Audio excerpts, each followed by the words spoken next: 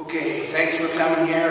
Really, it's a positive weekend for UTEP. Great fans, great tailgating, great fun atmosphere. We had a dozen recruits in for the game, 14 parents in for the game. It was a really successful in just about every aspect. Practiced real hard during the week, and we played real hard during the game. We played real physical. From the very first play to the very last play, we rocked. On offense, we've been, for a couple of games, we've really been so balanced. On offense, 254 yards rushing with 9 different runners, and 246 passing with 10 different receivers. So we're really spreading the wealth on offense. The 2 areas that we wanted to improve in was short yardage and goal line, red zone, orange zone. Short yardage, of course, we were 2 for 2 and fourth down, and that was excellent. And in red zone, we weren't bad either. We were 5 for 5 in the red zone. And I thought our offensive receivers and our quarterback passing package down there on the goal line was excellent. We've been working on it. It hasn't gone like we thought it was going to go until this week, and we thought that their 2 corners were as good as any corners that we will face, for a while. So our receivers were challenged. Vidito threw the ball well. We caught the ball well. We only had 2 drops. We're doing a good job with all of our running backs. Jason Williams came in, and he's a 5th-year senior and had a good run. Leland Myers in the 4th quarter made some good runs to see why we recruited him and thought he was going to be a good player. So it was a very successful evening. Defense, it was great to see 10 points on the scoreboard underneath the opponents. For the second time this year, 0 points scored in the second half. Obviously, had to improve our defense, rushing defense. We did. They had 30 yards rushing at halftime. It was a close game at halftime. Our coaches made some great adjustments, and our defense came out and had 3 and out. Our offense went and scored. 3 and out. Our offense went and scored. 3 and out. So we really won the game in the 3rd quarter. I think that's when we broke their back and broke their will. And in the 4th quarter, we pretty much tried to clear the bench and have everybody get a chance to play. And that's going to help our mental attitude for our whole team. When everyone gets, all 4 quarterbacks played, they had fun. It was exciting. We got to go out in a great stadium and a great night for football. We had 12 missed tackles. We only gave up 2 plays over 20 yards, one a pass for 24 and one a run for 26. And like I said before, we played really, really hard. Special teams, our coverage, we covered hard, we covered fast. We got guys that can run and hit on special teams. Our coverage has been very, very good. Except for the one punt that we sky punted. The returner actually went like this, which means get away from the ball, and that's a signal, and then he cannot advance it, but the officials just didn't see it. And he advanced it, but he did get the crowd on his feet, and the punter ended up making the tackle in the middle of the field. But we overran the coverage, and we had 2 guys going down. As soon as he signals like that, they're off, and didn't tackle him, and then the ball bounced up, and he picked it up and run. The officials just missed it. That was all. We knocked the ball out on the kickoff cover. We played penalty-free in the second half, and we played penalty-free in special teams. Had 3 holding calls in a row, which was unusual, but we're getting better at the penalties. No, it was just all Vidito. He just, it broke down. They covered us, actually is what happened. He dropped back, they covered us, and he took off. And when he took off, he showed his speed, and he ran like he can. He's able to run, You've got to realize, and people forget about this, that he had his foot literally in a cast, his ankle for a year. I mean, with a plastic cast on his right foot. His back foot throwing So you want to throw off your back, you want to throw off your front foot, not your back foot. And he had a cast on his back foot for over half of the one season, and then he broke his collarbone for the other half. So we didn't want him to run. And against Houston, he broke a run and kind of slowed up and eased out of bounds. We got a lot of ribbon from the team on that. So he wasn't going to do that again. So he did an excellent job of scrambling and running with the football. Really showed good speed. He's healthy now. And that's good for us. I think Donald Buckram is looking more and more like he's going to have a chance to play. He was at his best right before the New Mexico State game, right out and on the field and warming up. He looked fantastic and probably could have played. The only problem with playing Buckram last Saturday night was he just hadn't had a lot of tries in practice where he's running with the offense, feeling where the hole is, getting bumped around, picking up protections, and stuff like that. So he wouldn't have. I want him to practice more, run the plays more in practice before he plays it. Jamar Reed did a great job. We were so much better on the defense being physical with our defensive line penetrating and our linebackers scraping off forward and not sideways like we did against Houston.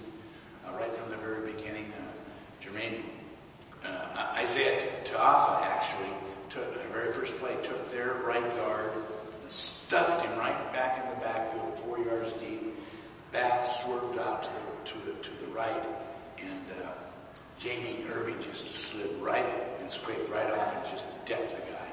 And that was kind of indicative of the way the whole game went. We played really well, and I don't think they played as well as they're capable of playing. They're going to win some games. It's a great change-up with JT at quarterback. We don't call it Wildcat, we just put JT in there. Yeah. But it's effective, and he looked great, and I was happy for him because he didn't have a super game until he got in at quarterback. But that can be a real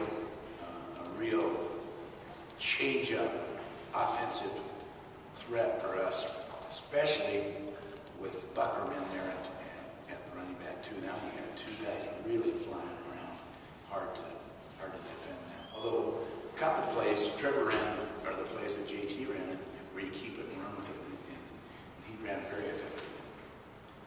They didn't expect that. This weekend should be the same. It should be the same type of exciting game, exciting crowd, a festive attitude, good weather, beautiful place to play a game of football against a real competitive team. Now we're in Conference USA. The tapes that we look of Memphis is, we're in the right league. It's a tough competitive league. They are very athletic. They're big. They're strong. They're physical. They have a lot of transfers and junior college players right now on the team. I don't know if that was because of Coach West's recruitment at the very last year or what Larry is doing now with the new team. But they are improved every game. Obviously, this last game for Memphis was a big win for them. Middle Tennessee, who's Middle Tennessee? Well, they're one really good football team. They're playing without last year's quarterback, Middle Tennessee was, and that probably hurt them this year. But they have beaten Memphis 2 years in a row, and this was the first win that they had against them. So it was a really solid effort for Memphis. Their starting quarterback was hurt. They had to go with a freshman. He came in the game, managed the game well. They played great defense, had numerous goal line stands. In the fourth quarter, they hung on for a real great team victory. Their punters like 20th in the country, and they have a receiver or a defensive back that's listed maybe in the top 10 or 12 in the country with interceptions, a freshman. So they have big time athletes, big, huge defensive line that can run. So it's a super challenge.